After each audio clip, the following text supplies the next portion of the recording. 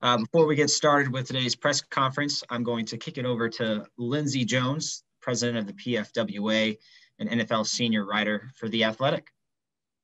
Hi, Kevin. I will keep this short because I know there is nothing you hate talking more about right now than 2020.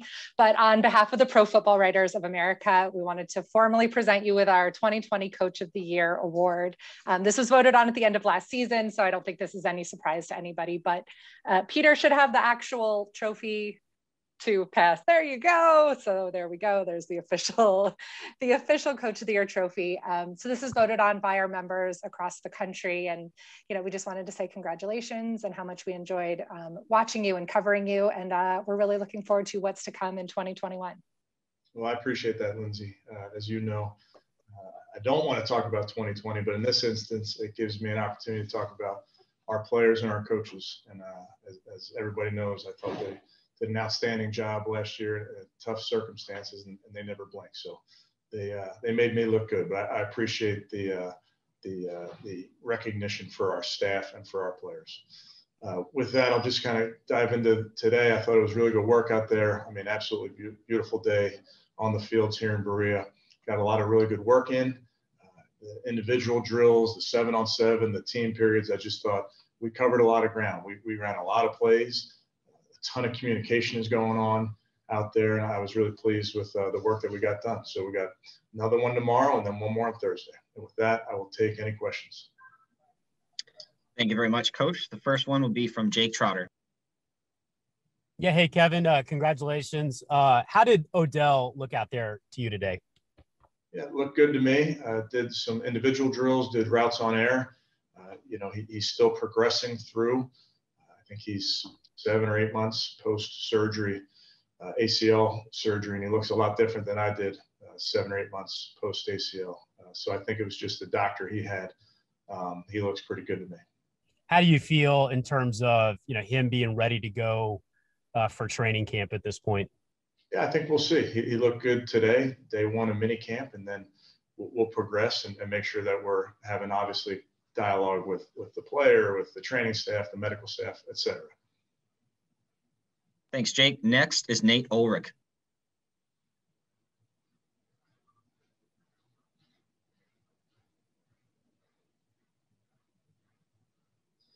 Sorry, Kevin. New phone, getting used to it. Myles Garrett at the end there. I think did O-line, D-line do was that a conditioning test? And then at the end, Myles got stretched out and he did not, do your final 11-on-11, walked in a little early. Is everything okay with him? Yeah, he was excused. And no, that's not a test. That's just when you're working so much 7-on-7, this is a passing camp. The way the rules are set up, it's for the passing game. So while we're doing 7-on-7, the O-line and D-line were doing some striders, but in no way a test. Thank you. Thank you, Nate. Next, we'll go to Jeff Shadell. Hey, Kevin, we were talking to Nick Chubb earlier, and we were asked about him and Kareem working together more this season. Did you guys talk about that in your coaches' meetings in the offseason, and how could that work out? We talk about a lot of things in those meetings, Jeff, and we want to obviously do different things throughout the course of the season and give the defense different looks. Could be 2 running backs, could be 3 running backs. We'll just have to wait and see. Thank you, Jeff. Tony Grossi, go ahead. Thank you. Kevin, just to clarify something in my mind, in my history, if a player is practicing in minicamp, it usually means he's been cleared for training camp, unless something would happen in between. Am I wrong with that? Like the idea of starting somebody on PUP who's already been practicing doesn't apply, does it? Yeah, Tony, honestly, I don't know the particulars of that rule. I'm just not sure. Okay. Thanks, Tony. We'll go back to Jake Trotter. Yeah, hey, Kevin, we talked, earlier on this offseason about Baker in a second offseason in your system, virtually the same teammates offensively. You have, big expectations for him in terms of building off what he did last year. now that you've been with him in person, could you comment on just his understanding of the offense, of the schemes you guys run compared to, say, this time last year when it was all still relatively new?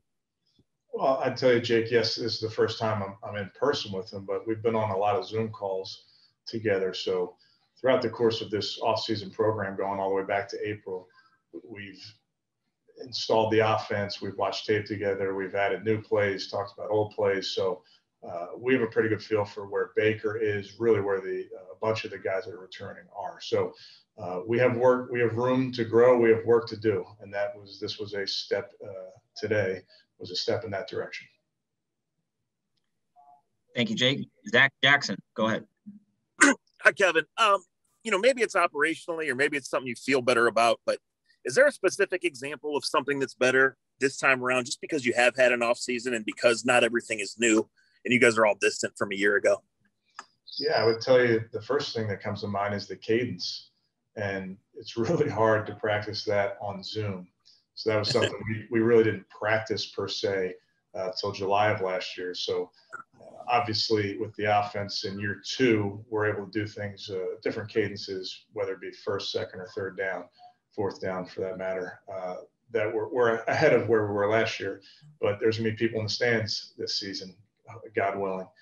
So that means that the silent count and some of those different things you have to do are definitely going to show up this year where they did not last year. Thank you. Thanks, Zach. Scott Petrick has our next question.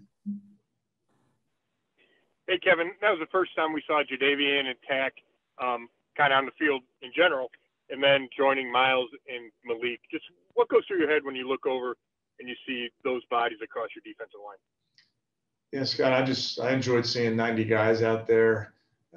Good to be around the players, good for the players to be around each other. So I think we got a lot done just in terms of team building and strengthening relationships, meeting new players. I mean, you mentioned Jadeveon and Tack.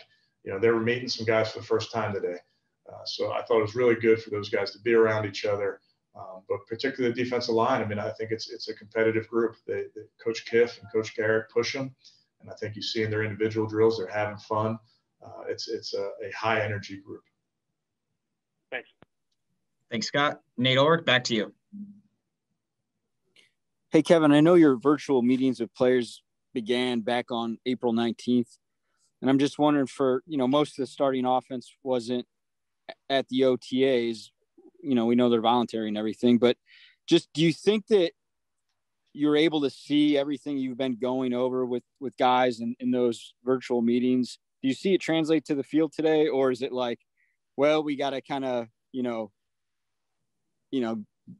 go over things or review things again? Cause it is different, right? When you're sitting on Zoom and then when you're actually going through it on the field, are you seeing it translate to the field well, or is it just, is it like a work in progress? It's definitely a work in progress, like everything. And like all of us, we definitely can get better. I think the guys on the offense we're talking have a strong understanding of what we're doing. We ran some things today that were from install 1, ran some things today that were from install 7. It really ran the gamut, just wanted to get some things live and get the quarterbacks a feel for it, get the receivers, et cetera. So there is an element of making sure that we get live reps of some things right now and see if we want to continue to do them and see if there are things that we want to try in training camp as we move forward. And just one quick other thing. Didn't see Callie out there. Do you have an update on the length of the suspension? Like, will she be back by training camp? Do you have any news for us that way? She'll be back for training camp, but I'm not going to get into the specifics right now, Nate. Thanks, Kevin. Thanks, Nate. Mary Kay Cavett, you're up.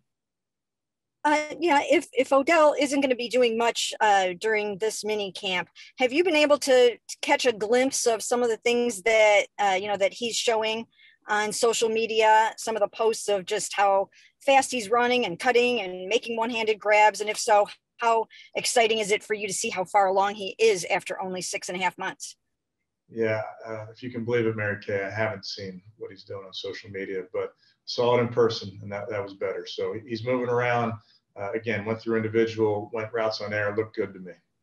Okay, thanks. Thank you, Mary Kay. Marla Reidner has our next question. I hope you haven't answered this. I had some technical difficulties. Just the pace of the mini camp and everything seems so different. Is this the new way of the world, you think? Just, it just doesn't seem like the days when you were coming into the league. No, you're right, Marla. I think we're trying to be real smart about our pace, particularly when we're in team periods. I think that the days of going full speed in those periods, it doesn't make sense. And there's injuries, data to back that up, and just thinking about helmets and shoulders, and the guys aren't wearing shoulder pads, so it's hard to protect themselves. So we feel like we can go full speed in individual to work on our technique. We can go full speed on 7-on-7 and take care of each other and stay away from collisions. And then when we get to those team drills, we're really putting an emphasis on alignment, assignment, communication, and then we're just going to slow it down post snap. I'm not saying I'm disagreeing. I agree with you. It's the right thing. But is this going to take some getting used to just for, people like you who've been in the league for 15 years?